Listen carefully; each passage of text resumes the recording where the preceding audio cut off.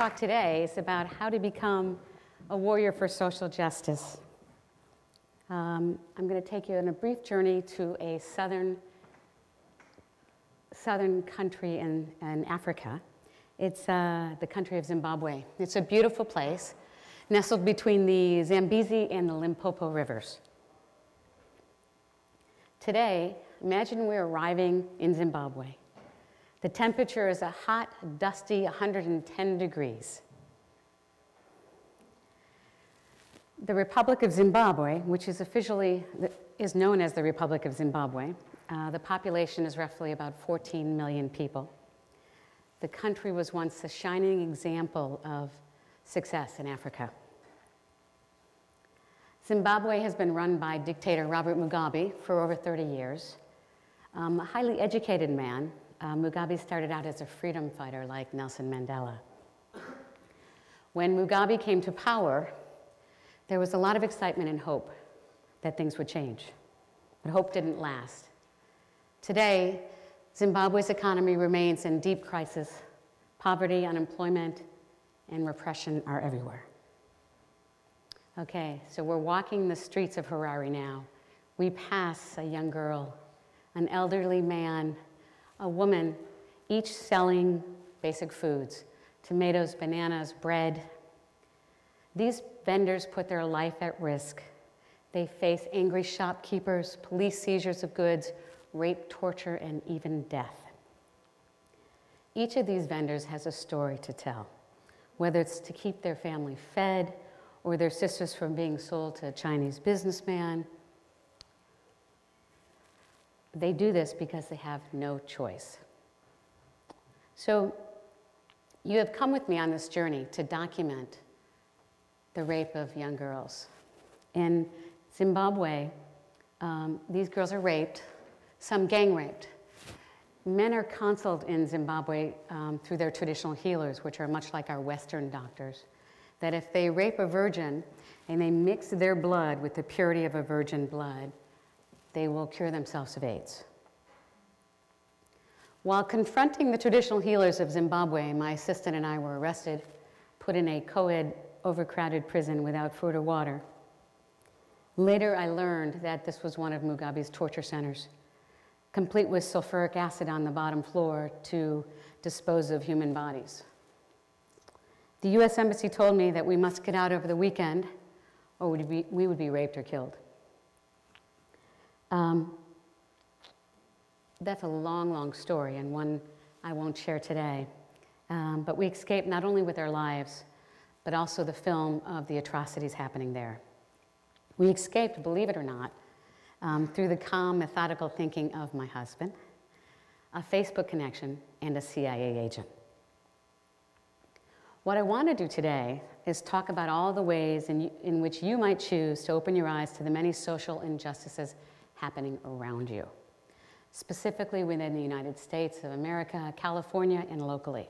Social justice includes every person and means access to basic necessities like shelter, food, water, an environment free from violence or reprisal, and the very essence of social justice, which is human dignity. So I'm going to take you on another journey. Imagine a place where the sun shines 330 days out of the year, a town centrally located, 30 minutes from the rugged and beautiful Pacific Ocean, nestled in the epicenter of global technology, and surrounded by some of the richest communities. You may recognize some of these. Let's see if I can hobble up there. So you've got Menlo Park, Atherton, Portola Valley, Woodside. You can see, and right over on the other side is a little town called East Palo Alto. Raise your hand if you've ever been on the ground in East Palo Alto. Okay, if that means going to IKEA, put your hand down. And on the ground means not in a car. All right, so good. Okay. For me, from my house, it's roughly about 6 miles. And it's 2.5 miles of the most profound poverty and hopelessness. Let me give you some brief facts about East Palo Alto. Late 1990s, EPA had the highest homicide rate in the United States. Residents face higher chronic disease, lower life expectancy, all because of what they experience on a day-to-day level. Spend a day with me at Stanford Emergency, and you will see broken and shattered lives. Some sent home because they lacked any kind of health insurance. Wow, think about that. So how many places like East Palo Alto exist in our country? And I ask you, is this social justice? Girls to Women is the organization that I mentioned that Pat runs. It's a small group in East Palo Alto. It's designed to help low-income, single-parent immigrant families with after-school support and summer support. Imagine trying to keep this nonprofit going amidst what seems like an ocean of poverty, drugs, and guns. And I bring up another issue here is sometimes when we try to help, we get unintended consequences. Recently, a Silicon Valley company donated, I think, 5 or 6 computers to Girls to Women, and believe me, Pat was thrilled. But when you think about it, their environment isn't safe, so they couldn't lock those computers up anywhere. And so their staffers had to take them home, which put their personal life at risk because they were, if they came across someone who wanted the computer, they had to make a choice. And Pat would always say to her staff, give up the computer, it's not worth your life. But think about those choices they have to make every day. The nonprofit doesn't even have a telephone line. There's a little emergency, I think it's a yellow phone on the wall that you can call 911. That's the only thing it will call. But imagine if you worked in East Palo Alto. Wouldn't you want to have a phone in case of emergencies? So I want to talk next about portrayal of women. Women in the audience, I want you to think about this. How are you portrayed in the media, in content? Take a look at Jennifer Newsom's Misrepresentation. It's a terrific documentary that talks about how women are portrayed as sex objects. But worse than that constant portrayal is we collude. We buy into that view. Yes, my life, my passion, turned me into a warrior for social justice. And how I came to this work was from having to get a firm grip on what happened to me in my own life and my own injustices as a child. I too, like those street vendors, had no choice. I was a victim of abuse, assault, and incest as a child. I know what it's like to be surrounded by fog and confused and shattered and not understanding what happened, but certain that it was all my fault. I knew what it was like as a human being to feel like nothing. I was also fed a steady diet of movies and television that reinforced my inferior status as a girl child. I also went to 12 years of private Catholic school that taught me to be selfless and allowed me to believe that there was no place for women in leadership. That reinforced my feelings of unworthiness. Chief Financial Officer of Facebook, Sheryl Sandberg, in her new book, Lean In, said that sometimes, and she spoke of women here, that you have to lean in and demand what you're worth. But what about the rest of us who were engulfed in a world that reinforced our lack of worth? My self-worth was damaged as a child, not because I wasn't loved. In fact, I was surrounded by love. I'm an example of the objectification of women that we see everywhere. So it wasn't about the people I loved wanting to hurt me. It was about never having to say no to their own impulses. Very different than love. So I carried that worth into the business world, and I allowed myself to sit at a table negotiating multi-million-dollar deals on behalf of Nike for athletes such as Ronaldo and Tiger Woods. I put together the Tiger Woods Electronic Arts video game franchise that today is conservatively worth about $600, $700 million.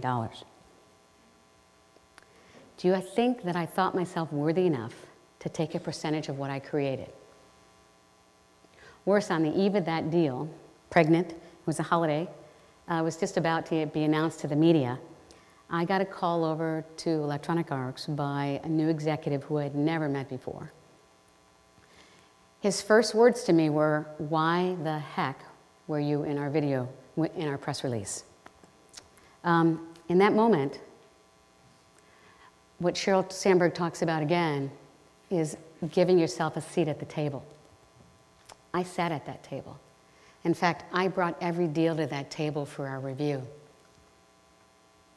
And truth is, despite my role,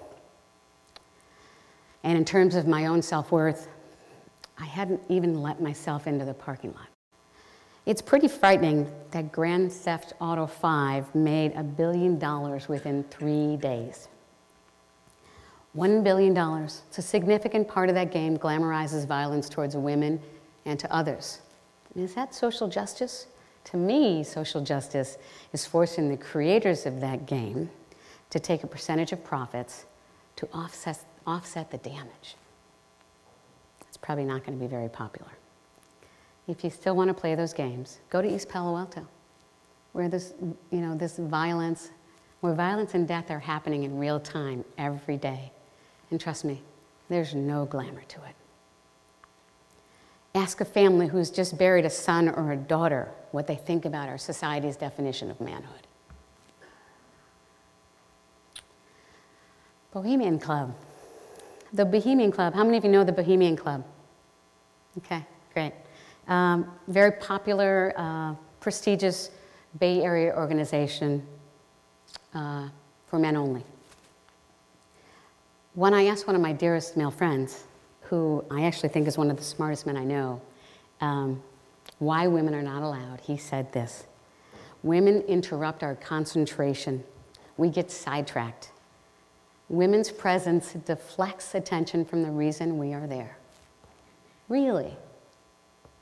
Think about this. Why this should matter to you is these are global leaders, artists, CEOs who sit around the campfire and shape the future of our planet. And they see women as a distraction. Look around you, a world run only by men. How's that working for you? Consider this. Do you know the Super Bowl is the largest sexually trafficked event in America? These are not slimy pedophiles that wait to prey on your young daughter. And, in this case, young sons. These are athletes and fathers and brothers and cousins who have been taught to objectify women. These are not horrible people. It's a learned behavior. We watch this game, we celebrate this day, and companies make billions of dollars. Yet we do nothing about the seedy underbelly that robs girls of their innocence and self-worth and creates a lousy path for their lives. I am at 18 minutes now, so I'll quickly wrap this up. And I just want to leave you with a few things you can do to become a warrior for social justice. Learn to love yourself.